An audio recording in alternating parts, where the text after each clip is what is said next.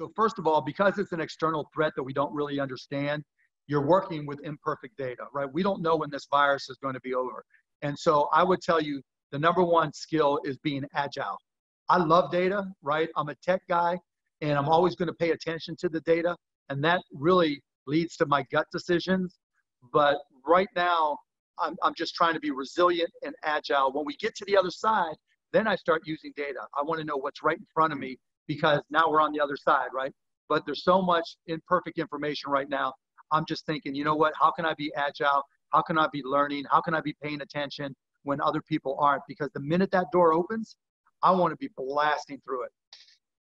Yeah, that's really good advice. Obviously, there's numbers everywhere right now, and you can't even always rely on them. So it's a combination of both to get to the right outcome. Yeah, and that's what a model is, right? A model is not supposed to be definitive. A model is supposed to give you a range of probabilities. And it's never going to be right. It's not supposed to be. It's like all your pros, the one thing I know for certain, all the ones who did business plans and projections, they were all wrong, right? Yeah, right. It's just the way it goes. All blown out.